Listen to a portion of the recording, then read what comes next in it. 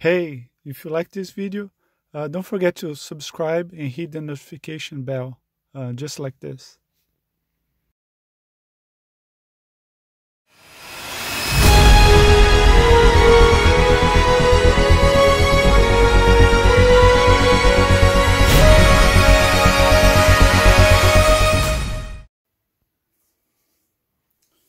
All right. This is just going to be a quick video about something I was trying to do and went terribly wrong. But I'm still doing this update video because it also shows something else that I wasn't planning to show, but it just happened that way. So as usual, if you have any comments, any questions, just type below, and you see how this went terribly wrong, and we still can learn something from this.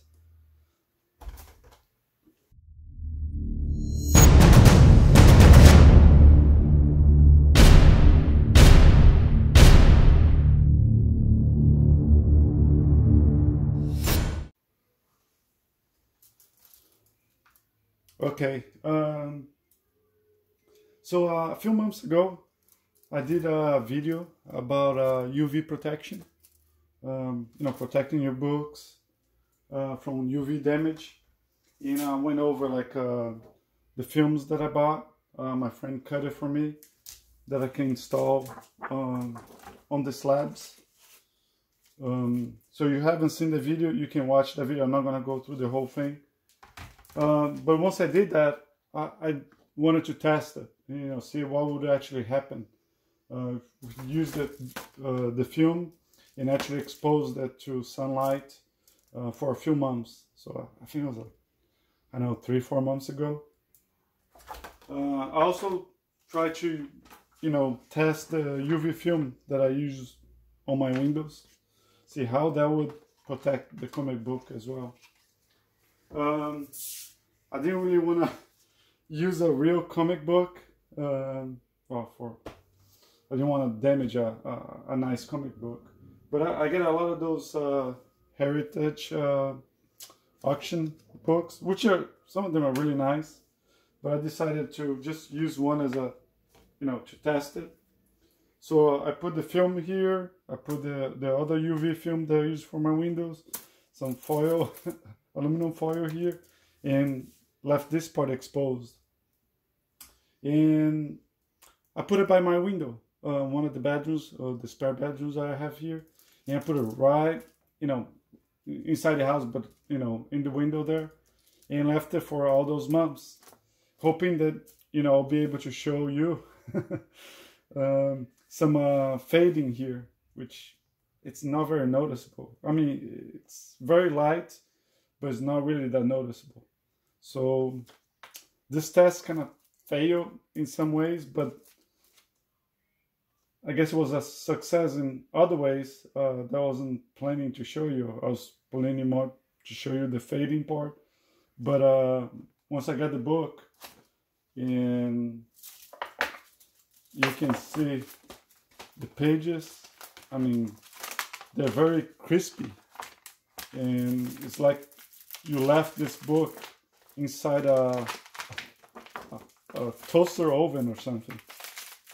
And you can, I don't know if you can hear it, it's like very crispy and hard, and it's a little bit deformed. And I think it's a combination of humidity and really hot temperatures. And you're wondering, well, I keep my books inside, so I don't, on a temperature controlled area. Well, things like this can still happen. You can still have some humidity inside your house or some parts of the room. Overall, in the entire room, it wasn't that humid. It wasn't that hot. But since I put the book right by the window, you get some humidity still. Even though I have my AC set at usually 75 or 77. I don't live in a really humid place. We don't get snow here. Most of the year, the temperatures are either between 60 to 90 or so. So but this still happened, as you can see. I mean, the pages are like very crispy, and you can compare to a regular heritage auction book. It looks completely different. So even though I'm not really able to show you the fading that I want to show, even though up close, I don't think you're gonna see in the video. You can notice some fading. It's not as bad as I thought it is gonna be, but I'm still able to show you what, you know, high temperature and humidity can do to your book. So just don't think that, oh, you have your book inside, everything's gonna be fine. Just pay attention to where inside your house you're putting the books, because the room may be, you know, a nice temperature, not very humid, but the place where you're putting the book or the box you're putting the book. I talked to a friend of mine that he thought that putting his book on a fire safe was going to protect his book and he's not going to have to worry about it, but somehow he got some humidity, some issues there. I didn't get the whole explanation for what happened, but his books got damaged. And some people think that like the CGC slab is completely sealed. Yes, it's sealed in one way, but it's still designed to let some gases, I guess, off. So it's not like you can throw inside your hot tub or something. The book's still going to be protected. It won't. So if you have it in a very humid area or like under direct sunlight, I mean, that room where this was probably was 77 degrees all year long. But the problem is, because you had direct sunlight on it, or is in a really warm part of the room, the book itself, the cover, probably reached, I don't know, 100 degrees or more. Even though the room itself, you know, for most part of 75, 77 degrees. So, oh well. I guess this test is kind of over. And if you're wondering why did I keep this book inside, if I want to really show the fading, is that I was trying to, I don't have my books outside, so I was trying to keep it like the conditions the same, to see what would happen. But it still didn't really work very well, so it's kind of a fail.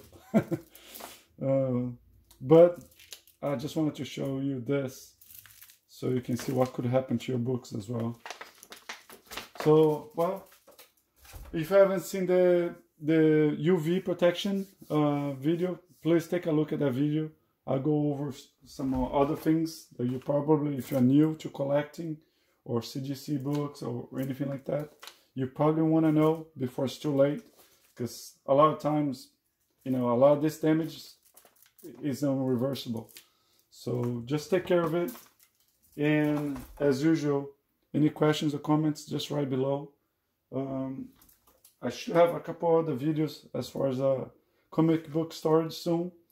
And I've been working, well, let me show you, on my room, which is, as you can see, is a complete mess.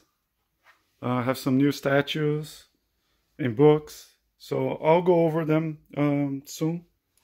And well, if you haven't subscribed, just subscribe and or check back soon. If you don't want to subscribe, that's fine. Okay, thank you.